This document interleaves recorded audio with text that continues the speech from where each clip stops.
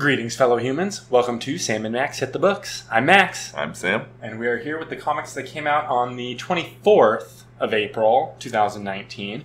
Let's get right into it with the third and final issue of Michel Fife's G.I. Joe Sierra Muerte. I thought this was the best issue so far. Yeah, I like this one the best. Yeah, in as much as I understood everything that was happening.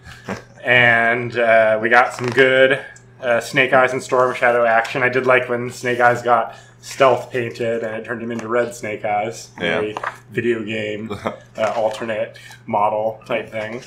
True. I liked the gag at the end where we find out that the illness that Cobra Commander has been suffering from, that was the impetus for him to need a body swap, was just Dr. Mindbender gave him the flu. Yeah. So that No they could big take deal. over. Yeah, it was fine. It was fine. Yeah. It was fine. It was the best issue of a pretty average series. I'd say so. Very much like Saturday morning cartoon-ish, honestly, this issue, even compared to the first two. Yeah. Which seemed like they were setting up a lot of drama and bringing in a lot of characters, most of which didn't matter too much. Yeah, most of which didn't matter at all. At all. Yeah, so a weird little book that was fine, but kind of whatever. Yeah. I'd say so for the whole thing. The whole series, yeah, I'm with you. All three. I think it's a 5. Yeah, I'd put it at a 5. Exactly. There's nothing wrong with it. No, it's just it's simple. Well, like you say, it's like a Saturday morning cartoon. Yeah, which Doesn't take much. Yeah, I guess that's what they were going for, or he was going for, I should say. It's a one-man operation. Moving on. Okay, we have the newest issue of Action Comics, Brian Michael Bendis and Steve Epton. Steve Epton. Yeah, doing a pretty good job. Yeah, this is pretty good. We got I liked that we got some more of Dr. Bones. Yeah. He's a pretty interesting character. He's one of those characters who you do like him to show up. Yeah, exactly, because he's cool. He's Skull. That's fun stuff. And we got I liked the Chaz and I forget the name of Lois's character. Yeah, I don't remember.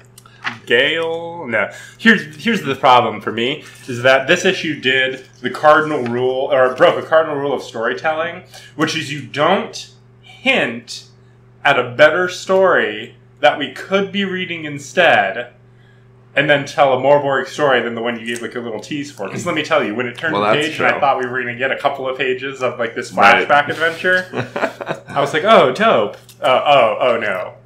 Yeah, no. You just get that single page, and then it's back into just mostly drama. Not really any Superman stuff going on in this issue. I mean, not to harp on the page, but to me, they talk about a nemesis, right? Nemesis. Yeah, during Nemesis. And there's a character named Nemesis in the little character thing. Yeah. And he's the only one of all the characters in the panel that aren't like our main guys that we actually see on panel. And his name is Nemesis. Yeah. And he was in a previous operation involving these characters. I am almost wondering if that's our first hint of who, like, the bad guy who's currently controlling Leviathan is. That could be, yeah, I could see that. Yeah. Definitely. It's just a little hint at something. And we went to see Tiger. Agent of Spiral. Yeah, and he seemed pretty cool. Pretty alright guy. And that was pretty funny when Chaz turned into Superman, but like he stayed as Chaz just in the Superman costume. It's still Chaz, and it's like, oh my god, Chaz is Superman? And I couldn't believe the lengths they were going to not show us the spiky guy. Yeah, that's annoying with all his blue stuff, but we only get him as a black looking almost like a Juggernaut-ish guy. Yeah, Juggernaut with spike shoulders. Yeah, but he's doing some kind of blue energy thing to places. So we don't really know anything about that. So I thought it was an alright issue. I enjoyed reading it.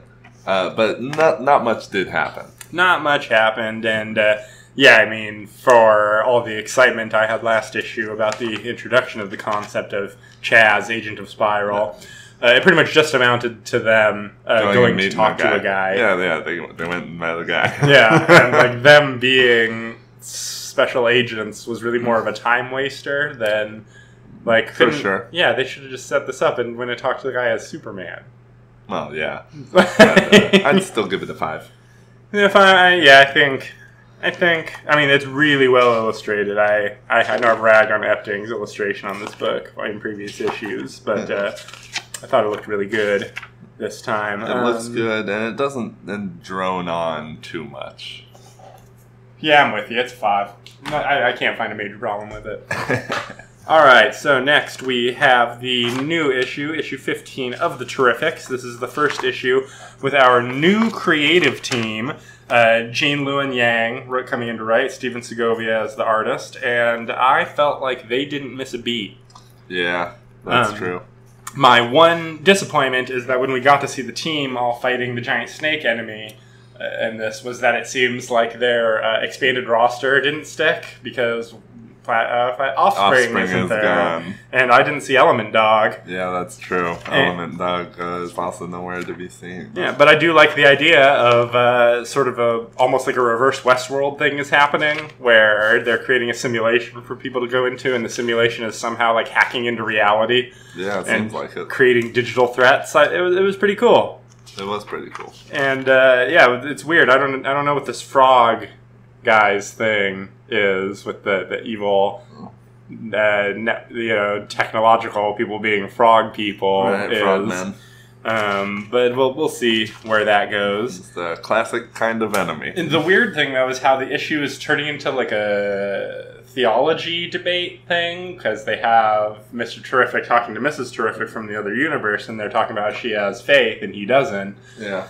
And then the last page, like, splash reveal is Plastic Man saying, "We're fighting God," because it seems like God is somehow...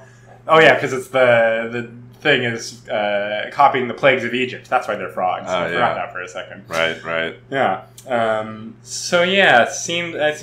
I think it's more likely that someone is mimicking God than that God has actually taken over. Well, yeah. You don't have God come and actually show up and be all like, what are you doing? Yeah, I'm going to be the villain of this comic. But pretty good, pretty enjoyable. The art was pretty solid. It wasn't a big step down from Bennett. Nothing super impressive happening, but I really liked the Metamorpho and Plastic Man as snakes to fight the snake bit that was happening early. Until they got swallowed. That was pretty funny. Yeah, I'd give it a 7. I'd give it a 6. Fair enough. All right. So we got issue 9 of Fantastic Four, Dan Slott, Aaron Kuder, Stefano Caselli. On colors, yeah. Yeah, pretty good art. I don't know that I've ever liked Aaron Kuder as much as I like his illustrations in this title. It's very nice in this title. I enjoyed the whole conclusion. This is the Fantastic Four breakout of whatever trap they're in, and then win, which is always satisfying. Yeah, it's almost a no problems there. Although they do have a problem at the end because Reed had only gotten them to the save us and Galactus part of the plan. Right. Luckily, their kids are were right there at the right time with their teleporter. Right, and I don't remember, we saw in the last issue Franklin hooking up with this girl that can summon demons, and he doesn't actually know who she is? Yeah, I don't think we knew she could summon demons, but I remember him running away and meeting somebody and maybe going back to her house to watch the TV. Yeah, I keep getting thrown off by Franklin with blue hair. It's really bothering me. I know he's a teenager now and is making terrible decisions, and that's the point, but... Yeah, no, totally. I don't mind it so much. Yeah, and we got some good Galactus pages. I felt like they were really leaning into how weird it is that Galactus looks like a dude. Maybe it was just me, but when they're really up close to his face and the ground, it's like, oh man, that's like a big dude. That'd be weird to be next to. Oh yeah, just huge face right there. Does Galactus have pores? And can you see them? Yeah, maybe those are the kind of questions best left unknown. Yeah, so it was a fun issue overall. I liked it. Still good Doom. He loses because of his arrogance more than anything, which is how Doom should lose. Right, exactly. I liked Johnny. He has such control over his powers that he can even pull heat out of things. Yeah, that's cool. Awesome. I like how he doesn't want to use his powers always. Right. Yeah. What would you give it? I'd give it a 7. Yeah, this is a solid 7 for me as well. It's interesting that the Fantastic Four and the Fantastic Four pretend that's the Terrifics are managing such high levels of quality opposite each other while telling very different kind of stories. Well, that's pretty cool. Yeah, good stuff. Okay, moving on to the 4th issue of Marvel Comics Presents, which I thought was a pretty strong one this time. Not really a weak link in any of the 3 stories. I'll have to try and remember the middle story, but I remember that the first story and the last story were excellent. I'm pretty sure the second story was pretty good too. Yeah, the Wolverine story by Charles Soule, drawn by Paolo Siqueira, continues to be a good Wolverine story in the vein I like, where it's, just Wolverine doing Wolverine things, and in situations he's forced to be in. Like, it doesn't have that much to do with Wolverine's past, or where Wolverine is, or where he's going, and it's just every 10 years he had to get pulled in to fight this, like, creepy, toothy guy, the Truth. Yeah. And this girl was going to help him, and I really want to know now what the whole thing last issue was, because she didn't appear to do any sort of nefarious plan that was going to sacrifice Logan. True. As we thought was going to happen from the ending of the previous one. But yeah, action-packed. They fight the Truth. She gets fucking impaled by his stretchy arm and pulled into the portal, and I don't know, next issue might continue immediately after. It might be another 10 years. Right. But continues to be a very entertaining story. It does. Yeah, that one continues to be a 7 in quality. Yeah, I'd say so. The Spider-Man story by Daniel Kibblesmith, drawn by Perez, is Peter's in line to see Star Wars. Right. Back in the day, which I like the period piece-ness of this. Like, this is Peter back in the 70s. Yeah.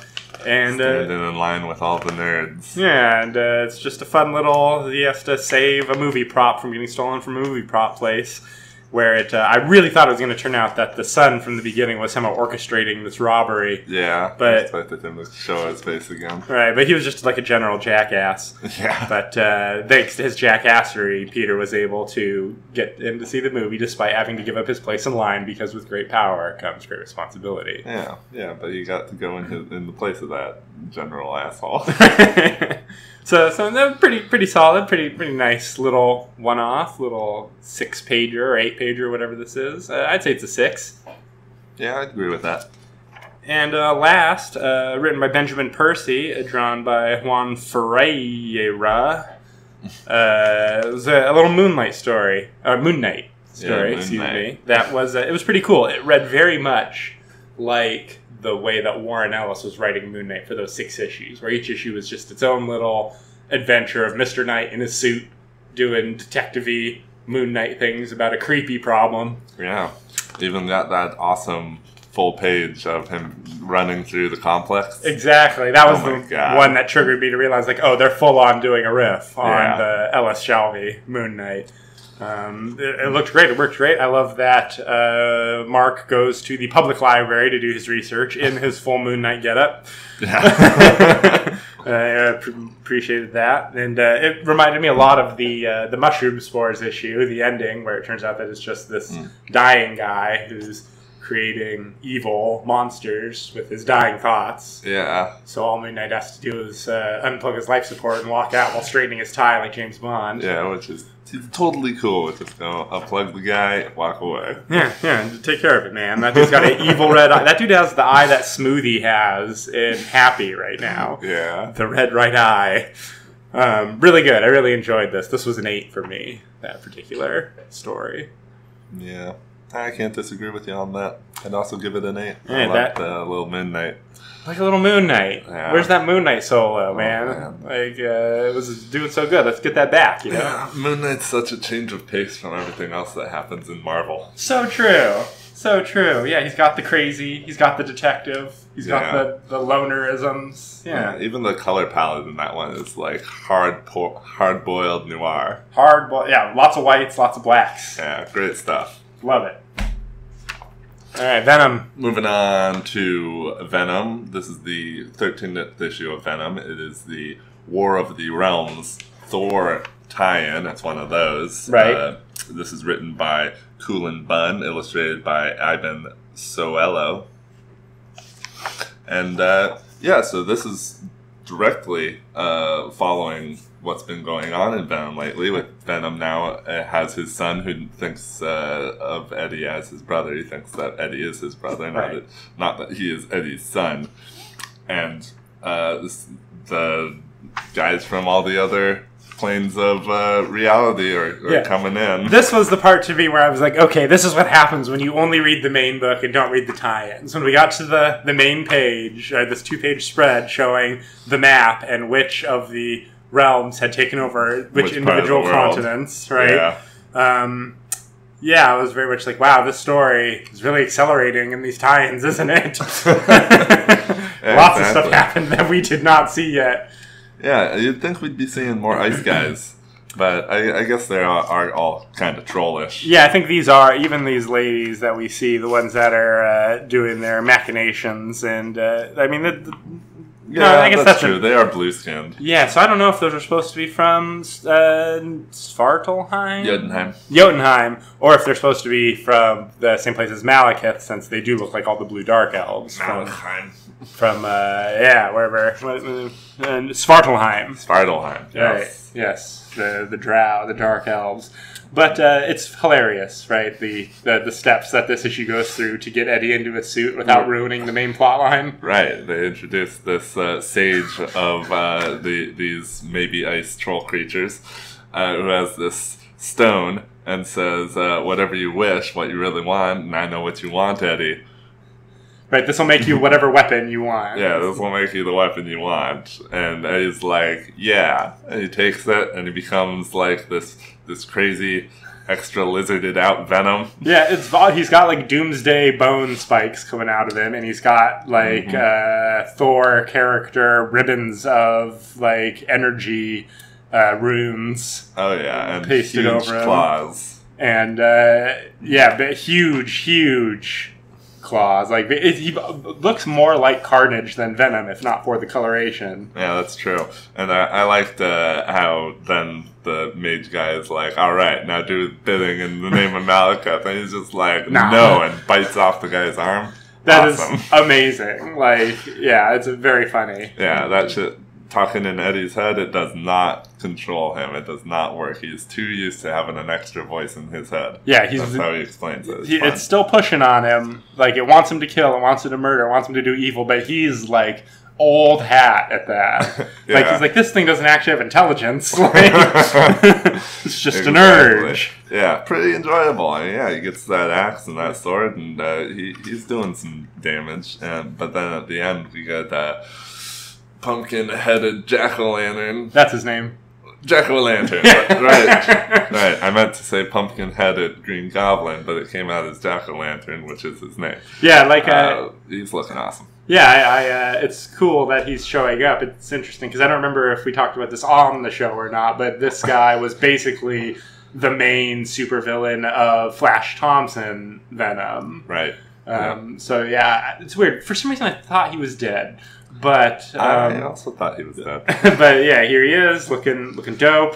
Yeah, gonna do some jack-o'-lantern things. Yeah, and him fighting Venom, cool. And I assume that this look he's in isn't what he's gonna show up in because he's gonna get to use the Dreamstone to summon the weapon as well. So we'll see what he'll do. What jack-o'-lantern decides to do. Yeah. So I'd give that one a 7. I thought it was still pretty strong. I think this was an 8 for me. Nice. I really enjoyed it. I thought the art was real solid. I think part of it is because I was really expecting this to be garbage fill-in. Event tie-in, who cares while we wait for the Donnie to get back writing the main plot. Right. I kind of want to knock it for not only featuring regular Venom on the cover when he's definitely not going to show up, but also like using the Null sword on the cover. That's not going to happen. That is not going to happen during this thing. So I'm tempted to dock it a point, but I just had too good of a time. I liked the Norse symbiote design a lot. I liked it. Yeah, nah, there's things to worry about with the War of the Realms time, but it still just ended up being a good issue of Venom. Yeah, it seems like despite that map, it's not really going to matter too much what's happening in the other books. It's right. just going to be Eddie doing Eddie things while bad stuff is happening. Right. It just happens to be during the War of the Realms. Right, exactly. And it just happens to be the perfect way for him to get a non-Venom suit. Exactly. Alright, so last up we have the 1002nd issue of Detective Comics, written by Peter J. Tomasi, drawn by Brad Walker. Tomasi. Who, man, I like Peter Tomasi, and not to undersell his contributions here, but damn, Walker is killing it on the art for this book. I'm really starting to become a fan of this guy. It's not quite cartoony, but it's definitely exaggerated. And like I mentioned last time, the little details like Batman's lenses being such blatant lenses. Right, yeah. He's using cool panel layouts on the page. I'm really, really impressed with how this book looks. Yeah, I agree with that. I don't know if I like the joke about the bat computer in the car saying, taking fool home. When Christian Gordon was like, take this fool home. Right, because it makes you wonder, is it like, oh shit, does the car not know it's Batman? And then, I was also, I liked that it kind of turned into a little Robin adventure at the end there. Damien shows up, and he's going to go do some detectiving while Alfred fishes arrowheads out of Batman. Oh my god, yeah. And, we get the interesting thing that the arrowheads all match the properties of his own suit, the bat suit, which is how they're able to so easily pierce his bat suit. Right. So even though it's still very unlikely that Arkham Knight is going to turn out to be Jason Todd like he is in the video game, he's somebody. He's going to be somebody. There's that hint, and then the fact that he takes his mask off at the end of the issue, and we don't get to see it. In front of a different Robin, if it is Jason Todd, I mean, that would still pretty much make sense. Right, I really do wonder if it's going to be somebody that Damien would recognize at all. Like, who could it be?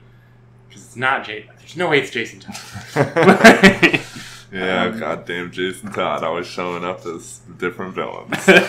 But, pretty good. I mean, 2 solid action sequences. The day fight at the beginning with Batman and the Arkham Knight and his troops and the cops, and the way it turns out, and how Arkham Knight obviously has some sense of honor because he doesn't want any of the civilians to die either. In fact, he uses his shield to prevent a cop from getting friendly fired on by one of the other cops. Right, and then they both agreed they'll settle their fight later because Batman's full of holes and there's too many civilians around. Exactly. And Damien is extremely competent even at underwater fighting, which he should be. He gets himself out of the death trap extremely easily. Maybe he was meant to, maybe not.